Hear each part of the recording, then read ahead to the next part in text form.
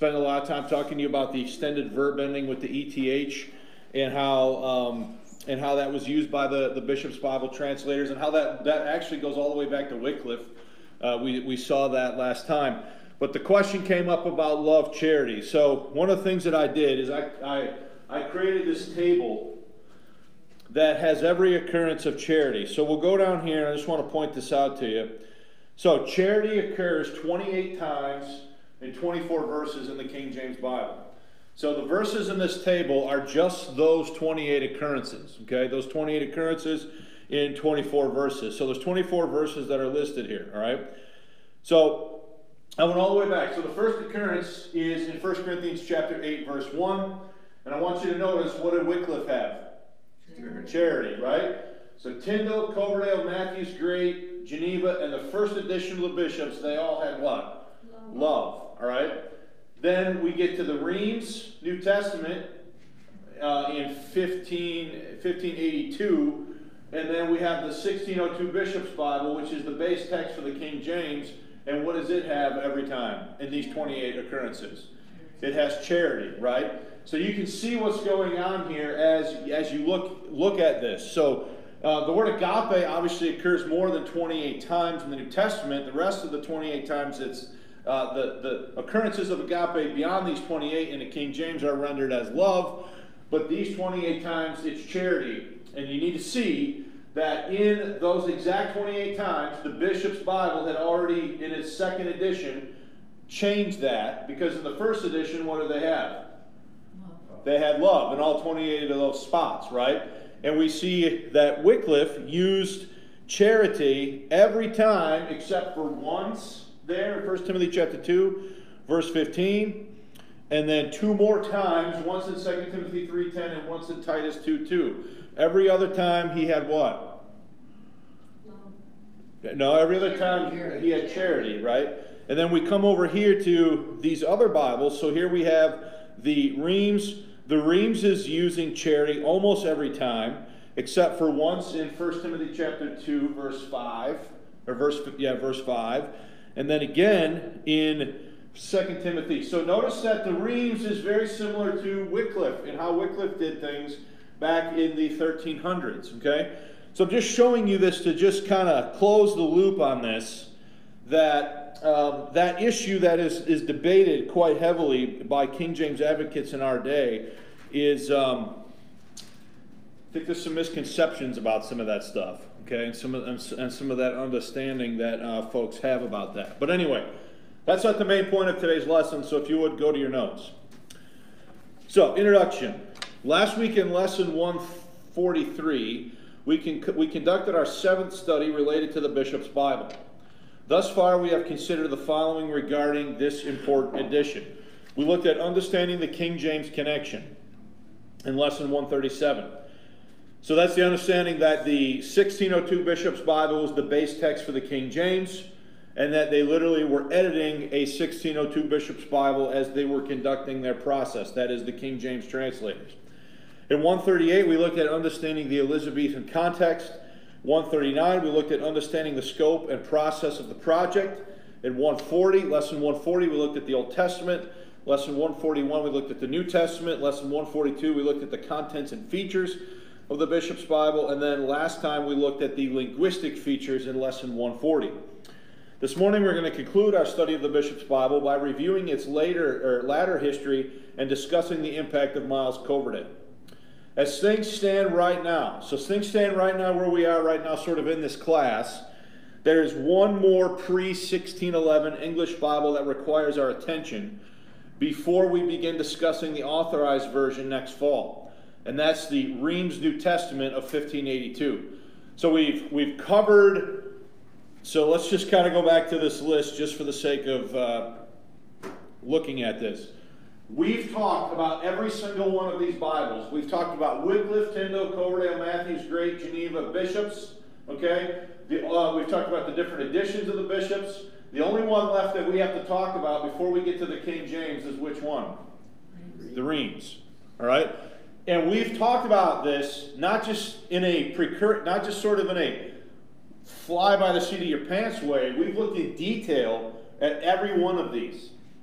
and we've studied how the readings have, you know, I hate to use the word evolved because it has a negative connotation, but I'm going to use it in the sense that how the readings have what? Changed and progressed over time. So we've done that. So there's only one left to talk about, which would be the reams, and we're going to start doing that next Sunday. Before commencing our discussion of the Reams New Testament, prudence dictates that I say a few words also about the death of Miles Coverdale. So let's look first at the first point, which is the latter history, and this would be the latter history of the bishops, the post-Parker fortunes of the Bishop's Bible.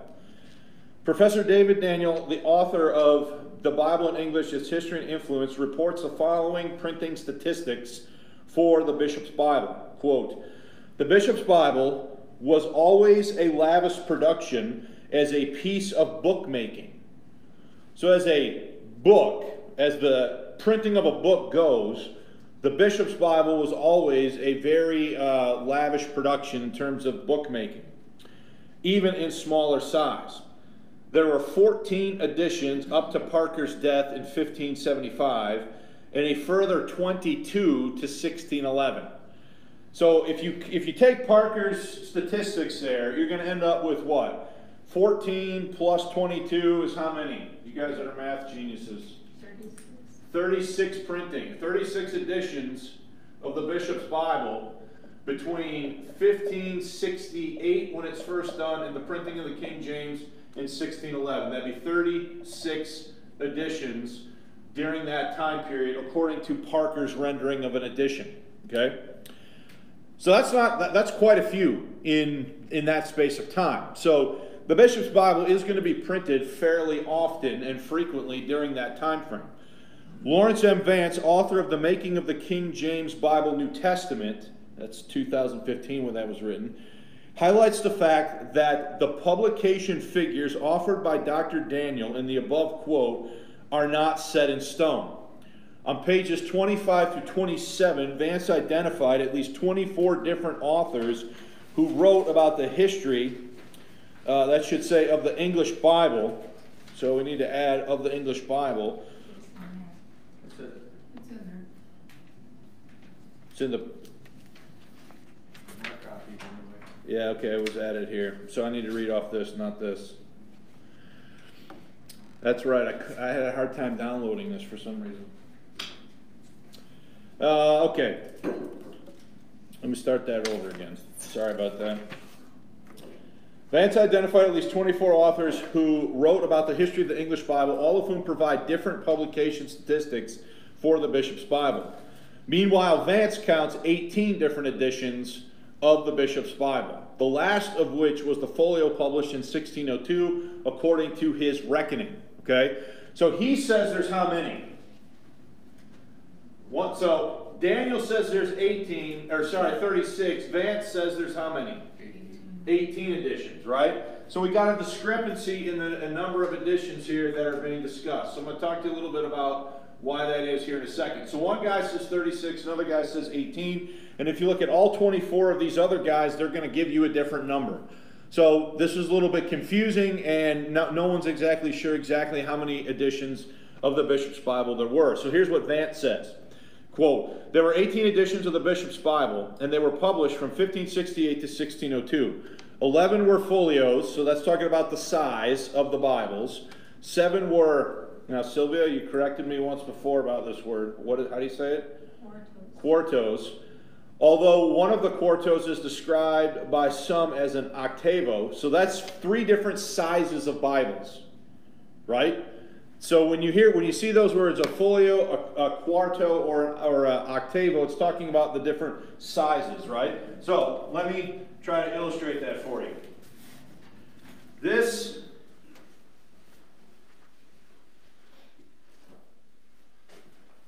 is an old Schofield Bible. This is an old Schofield wide margin Bible. Is the information in both of these the same? The difference is the size of what? The book. The Bible, right? And I have an old Schofield at home that's a pocket edition that's like this big. It's actually in my desk at school. It's like this big. So they're all old Schofield Bibles. They're just all 3 different what? sizes, right? So when you read language like the folio, the quarto, and the octavo, that's what it's talking about. It's talking about the fact that the Bibles are different what? Sizes, okay? So when it comes to the editions of the Bishop's Bible, New Testament, it is difficult to determine just how many editions there were and when they were published, okay? Meanwhile, A.S. Herbert's Historical Catalog of Printed Editions of the English Bible, 1526 to 1916, contains entries for printings for a bishop's Bible in 1606, along with New Testaments in 1613, 1614, and 1617, beyond which I could find no entries. All things considered, it seems that these post-1602 printings were reprints of earlier editions, not entirely new what? Editions. So here's where we have to make a distinction between two things, okay? The first one is an edition, and the second is of a what? Of a reprint. Can you have a new edition that has changes in it? That would be an edition, right? Versus a reprint of a previously printed what? Edition, right? So when we see these discrepancies, like 36 editions versus 18 editions, I believe the discrepancies are coming in by we're counting everything as a new edition, not necessarily as a reprint of a previous what? Edition. And I think that's why people get confused and fuzzy in the math, because they're not really zeroing in on, is this a new edition or is this a reprint of a previous one? Edition, right? So even this Scofield Bible, I got this Bible in 1999, and this is like the second, it's falling apart now, but this is a second edition of a Scofield. So this one was copyrighted in 1917, but has it been reprinted a bunch of different times. So it's not necessarily a new edition, but it's been reprinted a bunch of different times, right? So we understand the difference between, or we're trying to understand the difference between an edition and a what? And a reprint, okay? So I think the reason why you see statistical variance in these numbers is because of confusion over reprints versus editions, okay? So recall from lesson 139 that Archbishop Parker never succeeded in securing an exclusive license or authorization from Queen Elizabeth for the Bishop's Bible. When the project was completed, Archbishop Parker presented a copy of the Bishop's Bible to Queen Elizabeth, along with dated letters to the Queen and her Secretary of State, William Cecil. Included within the material dated October 5th, 1568, that Parker sent to Cecil was a letter to Queen Elizabeth from the Archbishop. J.I. Monbert reproduced the letter as follows on page 270 of his 1883 book, English Versions of the Bible. So we're going to read, we've read this once before, we're going to check it out again. So here's what Archbishop Parker is saying to Queen Elizabeth about the Bishop's Bible. He says, among diverse observations we have been regarded in this recognition, one was to make it very much from the translation which was commonly used by the public order, except where either the verity of the Hebrew and Greek moved alteration, or where the text was by some negligence mutilated from the original. So let's stop there. What's he saying? He's saying we use the Great Bible unless we saw fit to change it based upon the Hebrew and what? And Greek, okay? So that I trust your loving subjects shall see good cause in your majesty's days to thank God and to rejoice, to see this high treasure of his holy word, to set out as many as be proved, so forth as man's mortal knowledge can attain unto, or as far forth as God hath hitherto revealed, to be faithfully handled in the vulgar tongue. Now watch. Beseeching your highness that it may have your gracious favor, license, and what? Protection, to be communicated abroad, as well as for that in many churches that they want their books. So what is Archbishop Parker asking the Queen to do in that sentence? He's asking her to license it, essentially, right? To officially license and sanction the Bishop's Bible as the official church, the official Bible of the Anglican Church. Is everybody following what he's asking there? Okay? So we don't really need to read any further. Let's just read the last sentence. I have been bold in the furniture with few words to express the incomparable value of this treasure. So Archbishop Parker is definitely seeking the Queen's license on this Bible, right, for official use in the Anglican Church. The Queen is not going to give it to him, ultimately. So if you look at the next point, despite the Archbishop's request that Elizabeth license the new Bible, official royal sanction would not be forthcoming. That said, the volume was received and endorsed by ecclesiastical authorities, i.e., the bishops of the Anglican Church. So let's stop there for a minute. Does the Queen ever give it her royal license and sanction? No. Do the Anglican bishops give it their ecclesiastical sanction and license? They do. They're going to stand behind this thing, and they're going to say, this is sort of our Bible, but the Queen is never going to give it royal license and royal authority. Everybody with me so far? Consider the following citations from the pens of Mombert, Brake, and Daniel. So first from Mombert, quote, "It is vain to speculate on the reasons for which royal authority was not accorded to the bishop's Bible, which not until 1557 was set forth by authority, i.e. by episcopal authority." So that would be the bishops of the Anglican Church putting it forward with authority, but not the license and authorization of who? The Queen. Brake says, next quote, "Although the bishop's Bible was never officially licensed as the authorized Bible, the church and state enthusiastically received it. Clearly superior to the Great Bible, its actual translation fell short of the quality and simplicity of the Geneva translation. It never gained the popular support that they had hoped it would." So that's, again, we've already seen this point, right? The bishop's Bible is going to be the Bible of the bishops of the Anglican Church. The Bible of the people is going to remain which one? The Geneva Bible. And then from Daniel, quote, "Queen Elizabeth did not do what her archbishop requested and acknowledged the bishop's Bible as the standard English church text. It never happened." So that means then that you've got basically two Bibles that are competing with each other for acceptance amongst English-speaking Christians. You have the Great Bible, which is the Bible of the bishops of the Anglican Church. You have the Bishop's Bible, which is the Bible of the bishops of the Anglican Church, and then you have the Geneva Bible, which is the Bible of the people. So the Bible that the people are reading and possessing in their homes is the Geneva Bible. The Bible they hear read out loud if they go to an Anglican church service is the Bishop's Bible.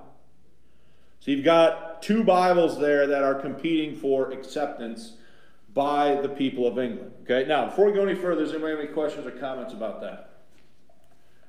I think she did that out of kind of like politics between the two.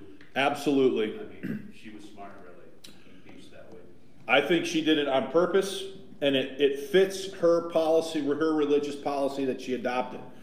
And we'll talk more about that again next week, Ken, when we start looking at the Reims Bible.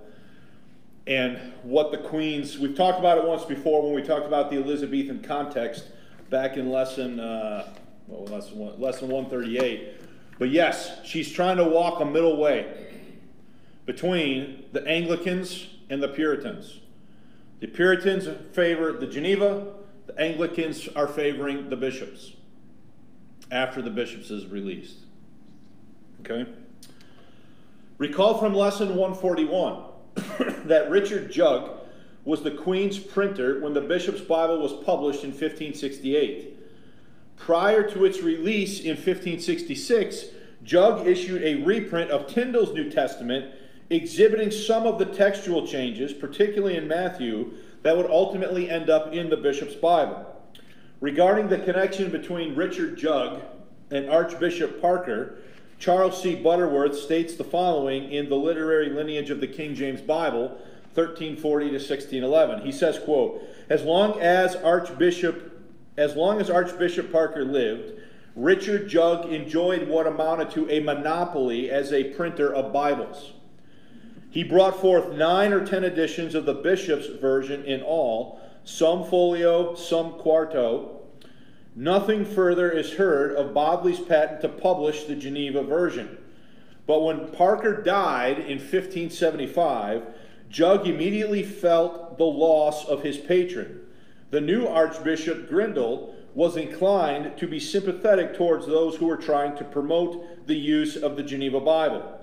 A sort of compromise between these conflicting interests was arranged by the Stationers' Company, whereby Jugg was allowed the exclusive right to publish Bibles of a certain size, while others were allowed the right to publish them in other sizes. So, here's what you need to get from that. Far and away, what's the most popular Bible amongst the common Englishman? The Geneva. But the Geneva is not being printed in England. It's being printed overseas on the European continent and imported into England at the time. Now, the Queen's not banning it. She's not like banning it as an import into the country, but at the time, the only Bible officially being printed on English shores was which Bible? The Bishop's, at least until the death of Archbishop Parker. So the Geneva Bible, the most popular Bible by far in England at the time, was not actually published on English shores until after Archbishop Matthew Parker died in 1575. Yeah. If they were importing it, was it not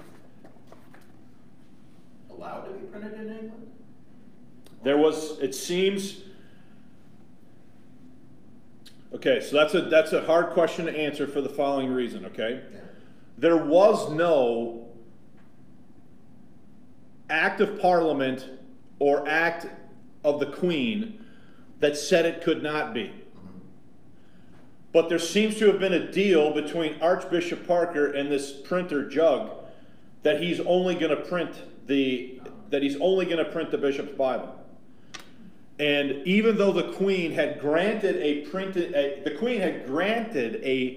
patent to Bodley to print the Geneva Bible, a 7-year patent, it never was printed in England until after the death of Archbishop Parker.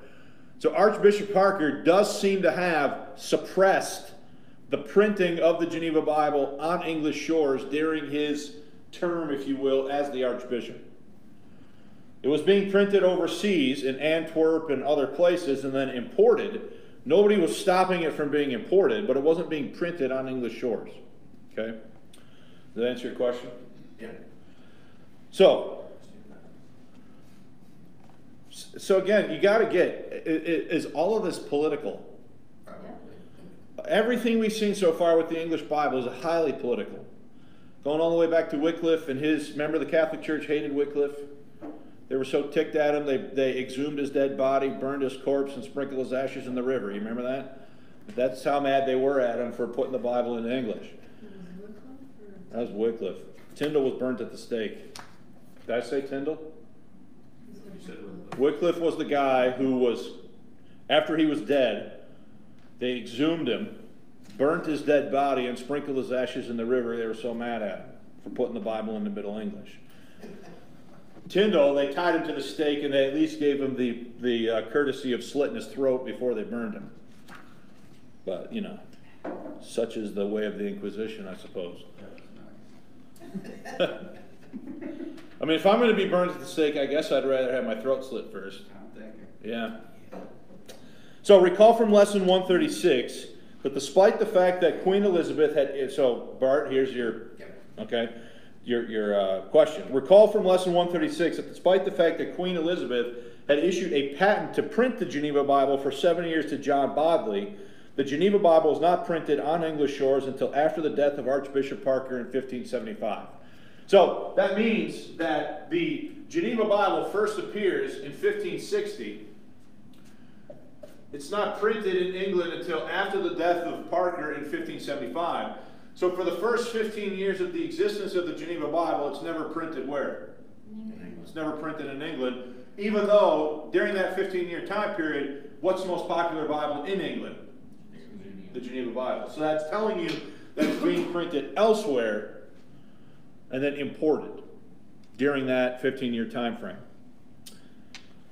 Dr. Daniel offers the following interesting perspective on these details. Quote, "The list of 15 editions before Parker's death conceals an interesting insight. Though he and the Bishop of London, Grindal, also mentioned above, had recommended that John Bodley's exclusive privilege for printing the Geneva Bible for 12 more years be extended from 1565, even though the bishops were putting out a new Bible for church use on the grounds that diversity is healthy, Parker and Grindal carefully kept a proviso of their approval, in fact, which they withheld. No Geneva Bibles were printed in England in the 10 years until Parker's death in May 1575, when they instantly began being printed again in volume, allowing the bishops a clear run at the field." So these guys politically moving the pieces to give their bishop's Bible a head start as far as acceptance. Okay? Pollard wrote, quote, "It is impossible, therefore, to avoid the conviction that to the very end of his life, Parker used his control over the Stationers' Company to prevent the Geneva version being printed in England, and also to secure for Jug the monopoly of printing the bishop's Bible. It seems certain that the Archbishop cared little for providing Bibles for private reading. He saw and met the need of suitable editions for the service of the church, but he did not trust the people with cheap editions of the Bible, and his lack of confidence sealed the fate of the bishop's Bible." Now, obviously you understand, right?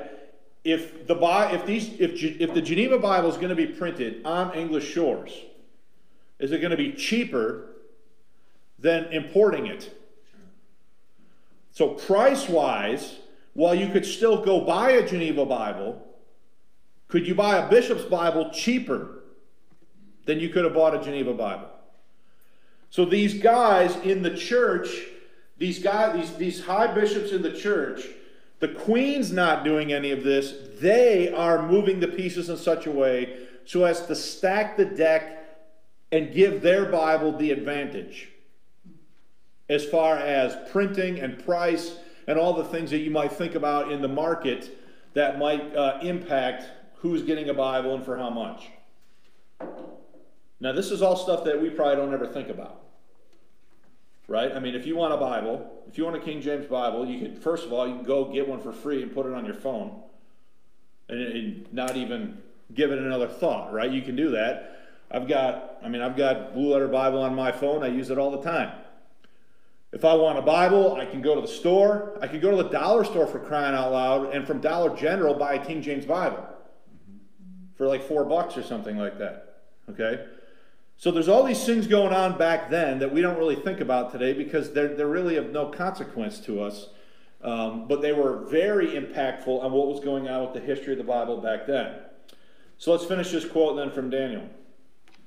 "Perhaps this would not have mattered too much for readings in church while everyone had a Geneva at home. But the aim over the next 50 years was for political reasons to oppose Geneva, even as it grew in force and influence, and eventually kill it outright. The aim was successful." Now I'm going to read this to you from him, even though I don't totally agree with it.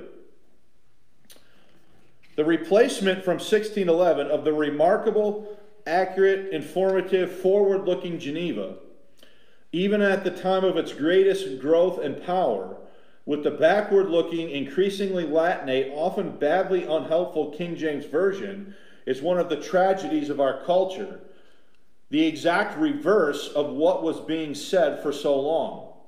One must regret that King James in 1605 gave each member of his panels of revisers this bishop's Bible in the second 1572 folio edition with small New Testament revisions as the base text."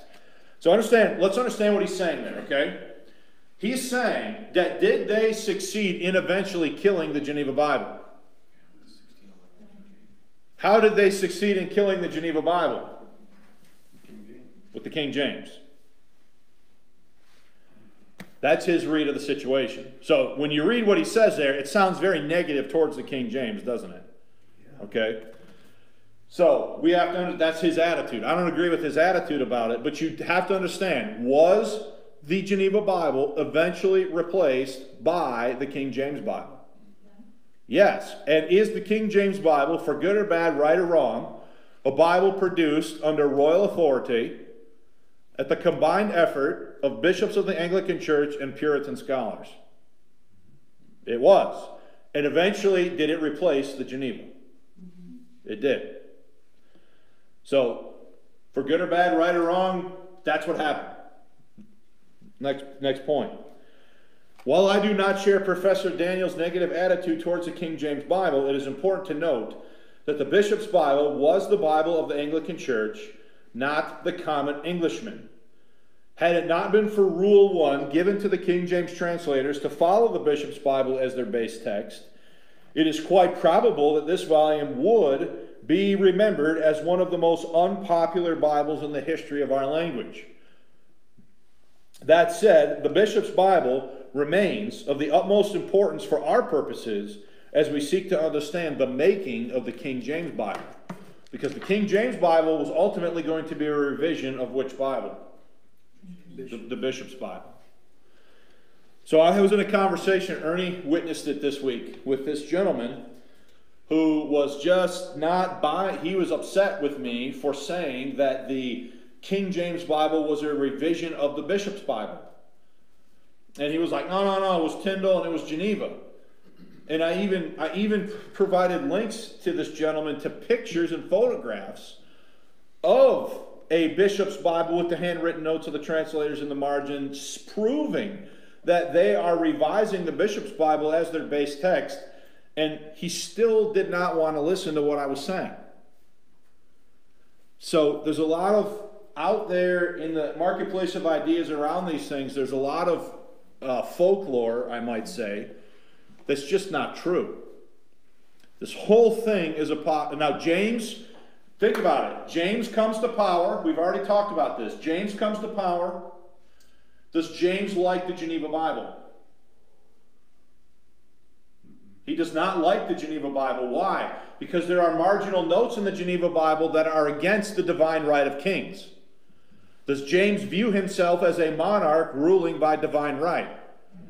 So when he puts this out there for there to be a new translation of the text, he is not going to adopt the Geneva as the base text. He's going to adopt the what? The Bishops as the base text. Because as the King of England, is he now also head of the Anglican Church? You see how that works? So does he get to decide what the base text is going to be? He does. Okay? All right. Any questions or comments about all that before we get to the last point about Coverdale? Is that the biggest difference between the Geneva and the Bishops is those marginal notes? I think that's there are some reading differences in some of the readings. They're both coming from the same Greek. I would say the biggest difference is probably the marginal notes. That's one of the biggest differences, and there are differences in wording in some places too. Some of them are substantive, some of them are not. If you go to the church's website, let me show you how to do this. So I'm going to go back to gracelifebiblechurch.com, and I'm going to click under Meet the Pastor, and I'm going to scroll down to 2015. It's 2015, Great Lakes Grace Bible Conference. You see this link here that says Collation Comparing Varied English Readings in the Geneva Bishops and King James. If you click that, this is a link to a document that I put together comparing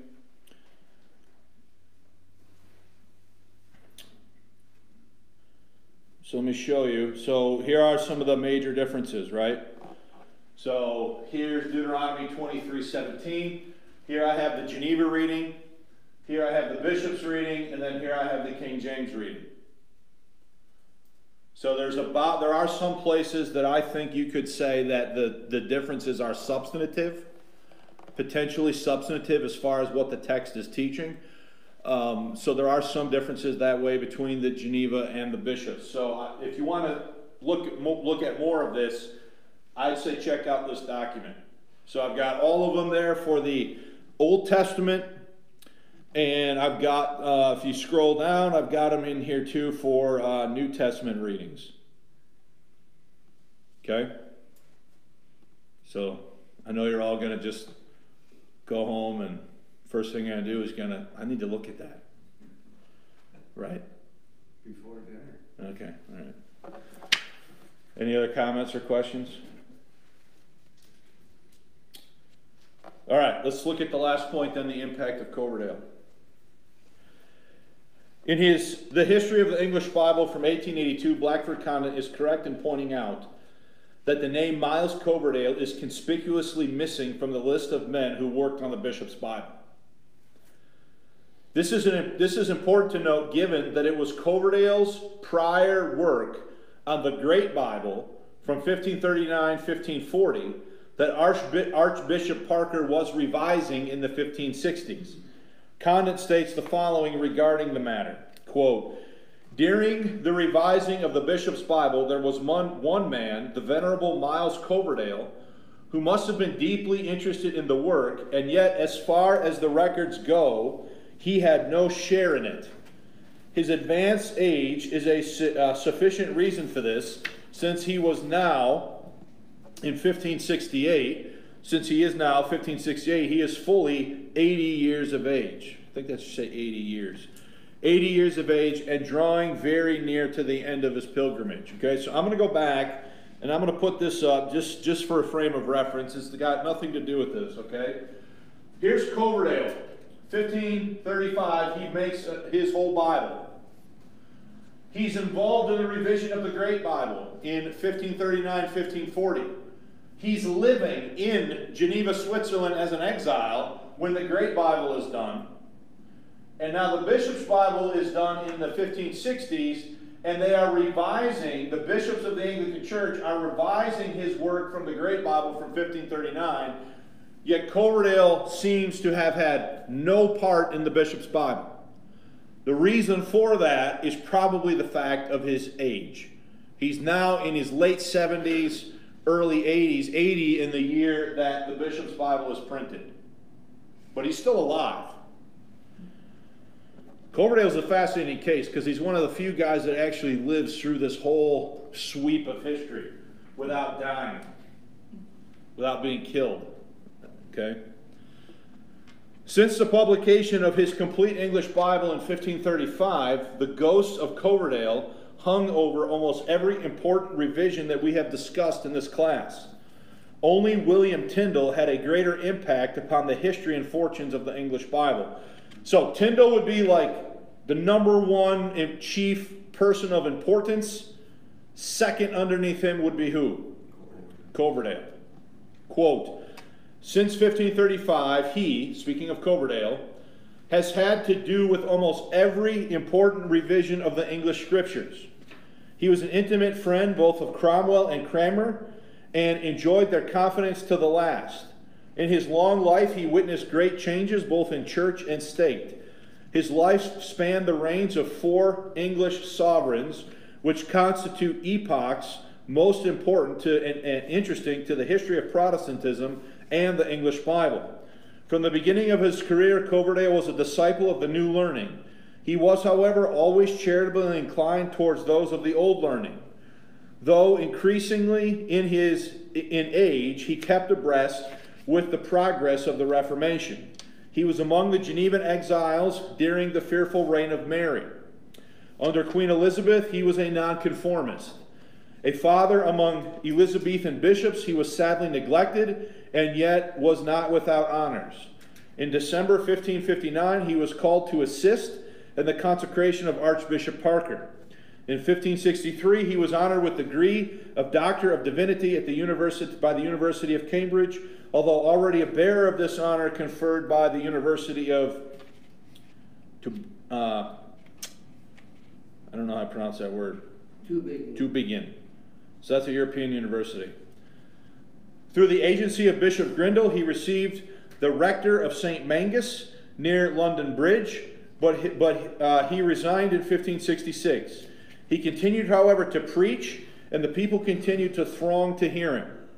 Miles Coverdale stood first in his day among the preachers of the word. He stands second only to William Tyndale as a translator.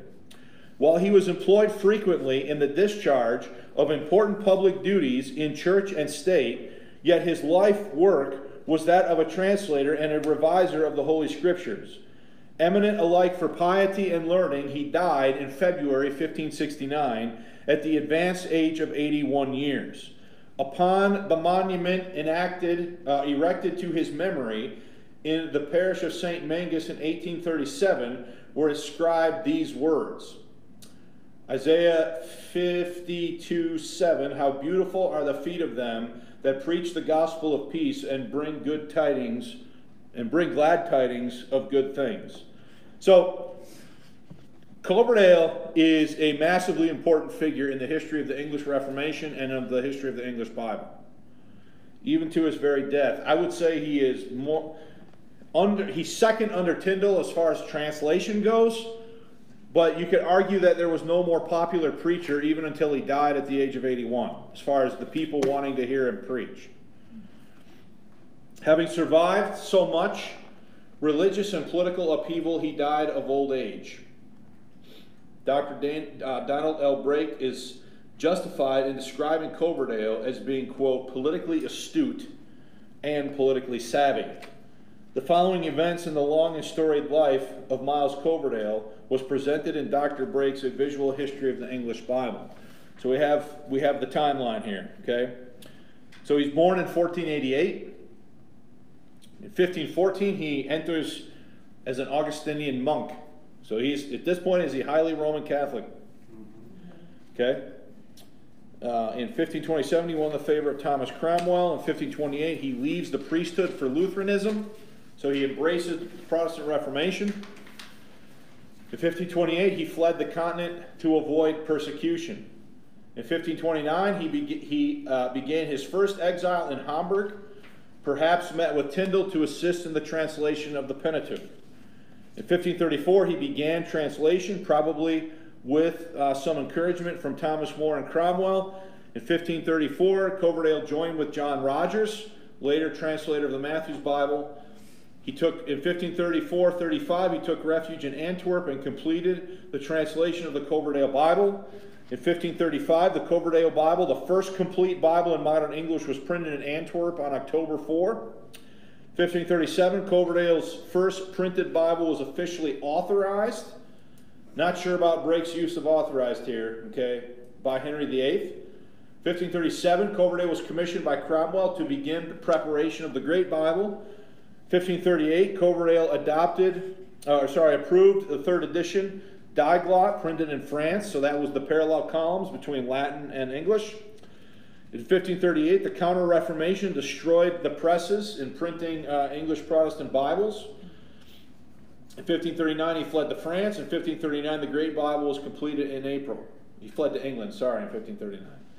The Act of 6 Articles was signed in 1539. If you drop down, now look at 1540, he goes to exile again. And he stays in exile all the way until 1547. Then he receives his Doctorate of Divinity from Tübingen University. And then 1546, Coverdale's books are condemned by Bishop Bonner and several are burned publicly.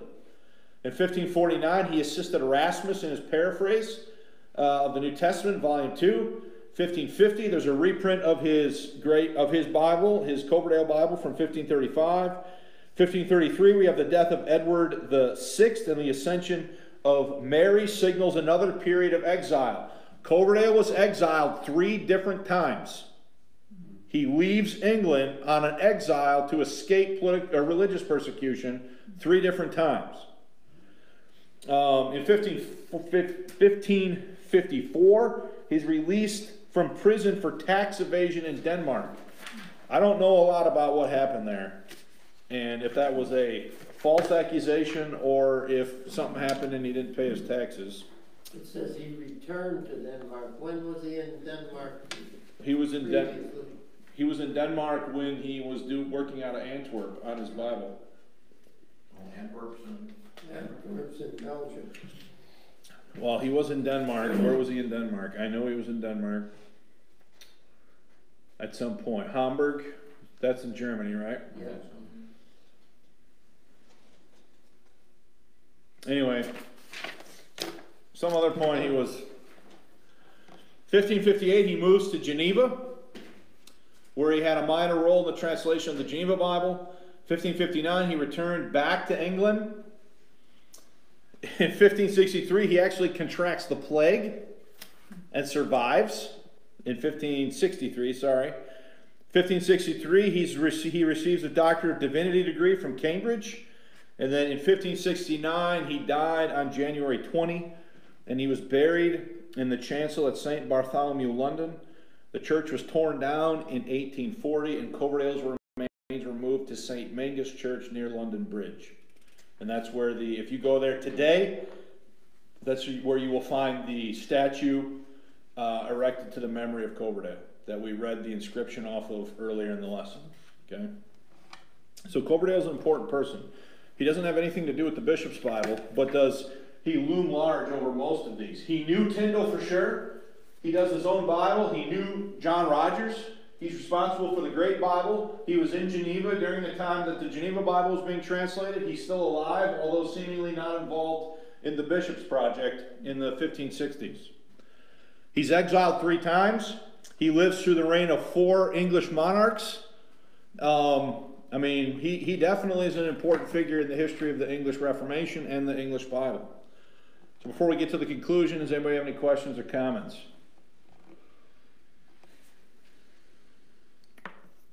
No?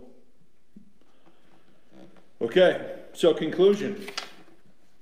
As things stand right now, there is one more pre-1611 English Bible that requires our attention before we begin discussing the authorized version next fall. And that's the Reims New Testament of 1582. And next Sunday, we're going to begin then looking at the Reims. So we have time, if anybody has a few questions, to take them at this point. Anybody have any questions or comments or anything they want to ask? The Reims is just the New Testament, it doesn't go any further? So, Mike was asking about this earlier. So the New Testament is published in 1582. The Old Testament is published in 1610 from Douai, France. The Reims was done in Reims, France. The Douai was done the Old Testament was done in 1610. So most people will refer to it today as the Douai Reims. So the Douai Reims would be both portions of this combined into one book. Now, the Old Testament portion of the Reims was done too late to have had any impact on the King James. Because the Douai comes out in 1610 and the King James is printed in when? 1611, okay? So the Douai Old Testament has no impact on the King James Bible. However, the New Testament does impact some of the readings in the 1611 King James as far as the New Testament goes. Okay? Now, again, Ernie, I see the wheel spinning in your head. That is contrary to the 2 streams of Bibles idea.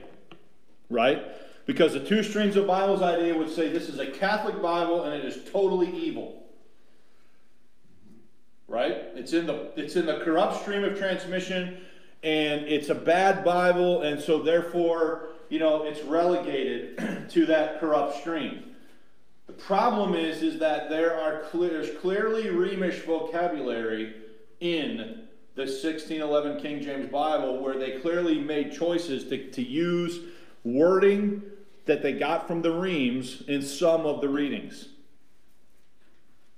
So again, it's an inconvenient truth possibly for some defenders of the King James, but it's a true statement nonetheless. So we're going to have to spend some time looking at this, this Reims New Testament. The Reims, the Latin Vulgate was primarily used in creation of the Reims. Yes. And that's where I think people object, you know, So, Mike, I don't know if you remember, but remember when we were in like lessons 92 through 98, and we were talking about the two streams of Bibles, model of transmission, and how people want, they have this dichotomy between the Old Latin and the Vulgate. Right. Remember this? And they have, so the Old Latin is the so-called good Bible of the Waldensians, and the Vulgate is the evil Bible of the Catholic Church. We talked about this, which is suspect, right? For a lot of reasons. It's not based upon a textual evaluation of readings.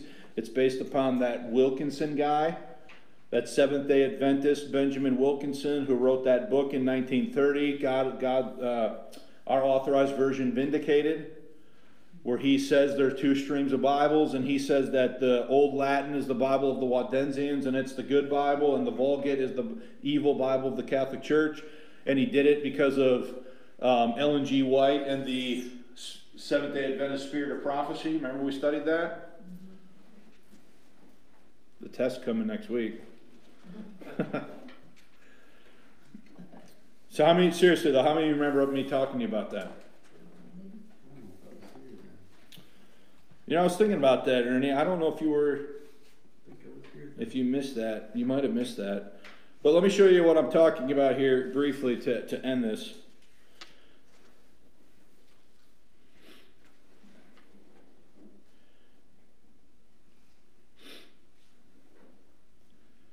So there's a set of notes on the church's website where I took all of those lessons on the two streams of Bibles, model of transmission, and I put them together into one document. Now, in this document, we talked about this Old Latin, Latin Vulgate dichotomy, and I just have to find the graphic here. There's a meme that circulates quite often on Facebook and social media about the King James and modern versions. I need to keep going here. If you don't remember this stuff, I highly recommend that you look at this. So I'm looking for something specific. Just bear with me, please. Okay, there it is. I just passed it. Okay.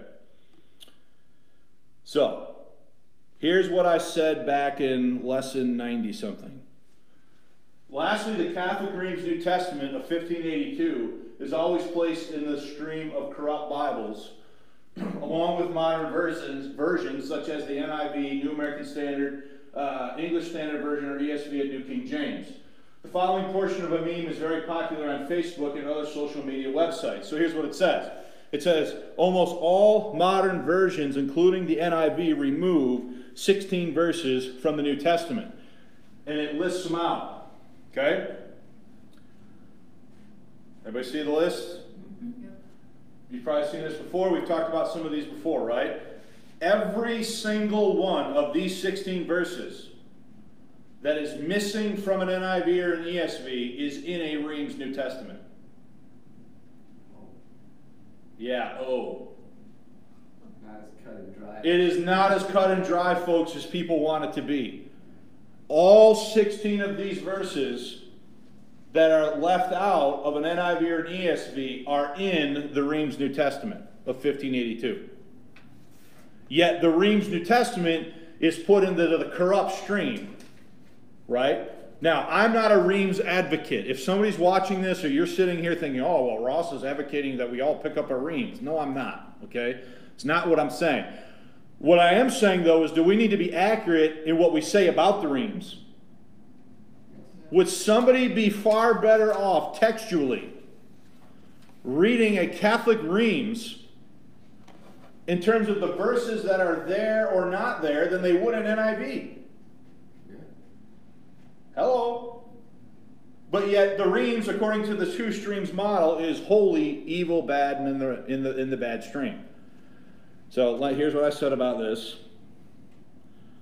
So I downloaded a PDF copy of the Reams New Testament, original Reams New Testament, and checked to see if the 16 verses listed on the mean above were omitted. My investigation revealed that all 16 verses that were missing from modern versions are present in the Reams New Testament of 1582. Textually, one would be better off reading a Reams New Testament than they would be using a modern version. Yet the Reams and modern versions are listed in the same stream of transmission. That's a problem. If you care about facts, and if you care about saying things that are true, that's a problem, which is a reason why we're going to have to talk about the Reams starting next time. And again, here's my copy of the Reams. This is the PDF that I pulled off of. This is what it looks like. And I've checked every one of these all 16 of them, and they're all textually in the text. So, yeah, we're going to get to the Reams next time. Any other questions? Looks like the Reams has notes, marginal notes. So the Reams has marginal notes, and we'll talk more about this next time. But the Reams also has, after every chapter, an extensive list of annotations for chapter 1. Now, here's where you got to be careful with the Reams, right? And here's why I'm not giving the Reams like my full rubber stamp of approval. When you read the explanations, guess what you're going to find? You're going to find the biblical text commented on from a Roman Catholic point of view in these annotations. But as far as the text, the biblical text, up here, the numbered verses, all 16 of those verses that are missing from modern versions, they're all in the Reams. Is there a theme to those missing verses that they were left out for? No. They were left out by Westcott and Hort in 1881. And so they have been left out since then. That's the whole thing about this, right? That's the whole thing about the two streams. It actually hides from view how bad the modern critical text and modern versions actually are, by creating this false dichotomy and this mishmash jumble of things that isn't the way things actually happened.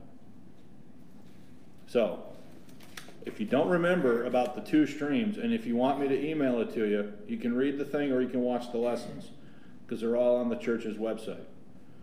All right, we got to quit though now at this point, because it is 10 o'clock. I appreciate your attention. Next Sunday, we'll start talking about the Reams. If you have